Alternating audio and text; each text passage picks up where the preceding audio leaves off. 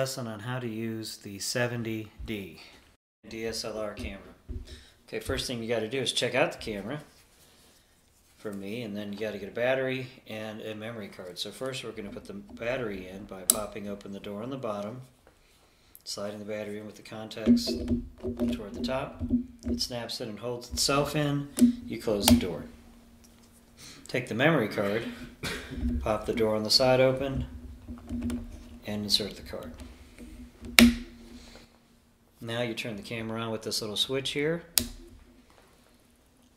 Mode, and that is still photo mode. So you can go to video mode, which is that when you hear a click, that's the mirror locking up. Oh, go ahead and open the door on the back, flip it, bring it back so you can see it. Okay, so right now we're going to talk about the controls for the 70D. Okay, so all the controls are down here.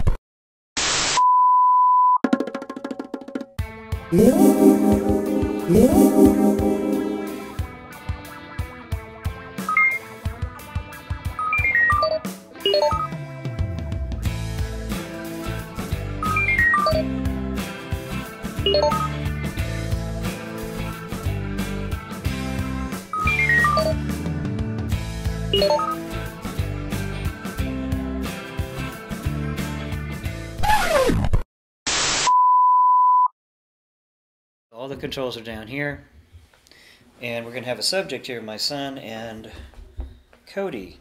Okay, so to make these things, to solve some of the issues you're going to have with exposure, you've got to make adjustments to the exposure. Obviously this is too dark. Okay, so you can click here. That's your shutter speed. You want to keep that at 30th when you're indoor, so you don't have to change that. 5.6, you want to keep that. Okay, to reset this, is you just hit the arrow back here to change it, or you can drag to change the shutter speed like that, or you hit the arrow to go back. Now for right now, we're going to always stay at 5.6 right here on this exposure here, and you can always lock it right there so that you don't make any more changes to it. So click on that again, but you want to leave it at 5.6 because when you zoom the lens, the exposure will change. But 5.6 is the fallback between all of those zoom ratios. So we're zoomed in right now to about 35 right here on top. And so we're going to change our exposure to match and find the proper exposure. You never want to go with auto. The only time you ever want to do that is when you're outdoor and light is changing quickly, maybe from indoor to outdoor, walking through a room. But we're going to go and click on this again, and we're going to drag this along here to get the right exposure, which right now it looks to be about 1600. It's probably a little bit too dark, so we'll go to 32. Okay, that looks alright. Pretty good exposure. Alright. So here's the info button up here you can push. It gives you information about how it's picking up the audio. As you can see, it's responding to my voice left and right. Push it again, and that's the histogram. We don't really use that, but it can show you if something's overexposed. That's a balance, so if I tilt this a little bit, you see the balance move. And then it keeps it all blank so you have nothing distracting you while you're shooting. But usually I leave it on this so that I know what my exposure is and how much time I have on the battery and all those things. Alright, so to change your exposure, you can do that by clicking here or on top.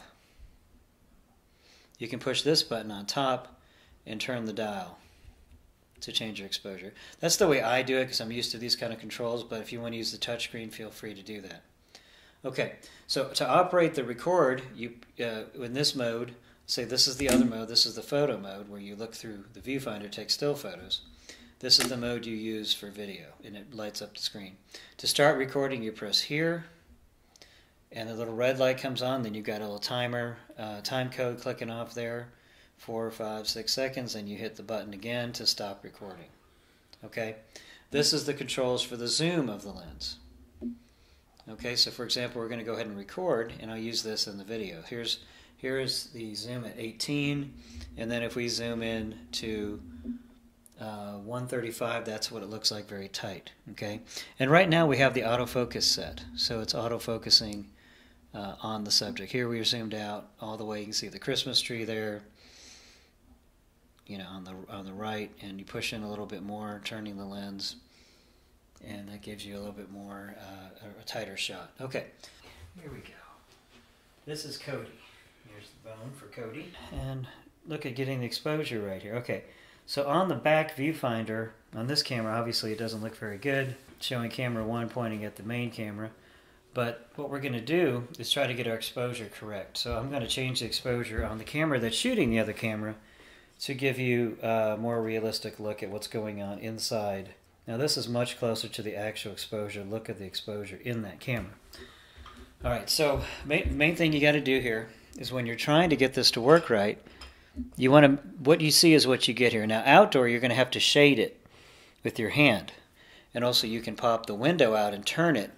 Like if you want to, you can pop this window out like this, turn it around, and face it in other directions when you're shooting. Like low angle, high angle, you can tilt it the other way to have to look up at it. So it's very effective for those sort of things. Okay, so here's your lens control. Now you guys are going to need to learn how to do manually focusing. So I'll show you guys a little manual focus. There's a little switch here. You turn it from AF to MF, which is manual focus. And this here is the image stabilizer, which I've turned off because it's on a tripod. But the image stabilizer helps stabilize the image while you're shooting. Okay, so here we're going to zoom in, or zoom out a little bit. Here we are zooming in. And I'm going to try to tilt the camera down slightly to look at Cody here while he's chewing on the bone. Okay, and I'm going to tilt it down, and now I'm going to pan slightly to the right. Okay, so now we're in manual focus mode. The manual focusing is done with this ring right here. There's a larger ring, and then there's a more narrow ring here, which is for manual focus. Okay. Okay, so there he is right there. He appears to be in focus about right there as he's chewing on that bone. All right. Pretty sharp. Now, one of the things I've noticed most of my students end up doing is they shoot everything really wide like this and get close to the subject. You're much better off using the telephoto action of these lenses to push in and zoom in on your subjects, okay? Not necessarily zooming while you shoot, but using it to get tighter shots and cleans up the background. Like here, this is very cluttered. Here, this is not cluttered at all. It's very clear and sharp and isolating your subject, okay? Like I said, you need to maintain 30 to a second at 5.6. Now outdoor, this is going to have to go way up. This speed will have to go much higher because of the light sensitivity outside. But here we're at 3200, and that's because we're indoor. Okay, I'll push and show you guys more setting controls. Okay, see all these controls come back up.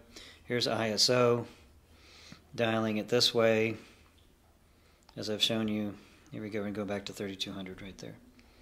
Okay, but the problem is the higher ISO you get, the lower the quality usually is. Okay, so here we're going to go back, start recording again. Here we are recording one more time as Cody chews on that big bone. All right, so some of the other things you need to watch for is we want to always be on manual exposure. Okay, manual exposure, you're setting all your controls here on automatic is right there, and it will take over and automatically set your exposure, but you don't want to use that. Because you are a filmmaker, filmmakers always work on manual. Keep it on manual and manually focus the lens like this until it looks sharp and stopping when it's in focus on the dog like that.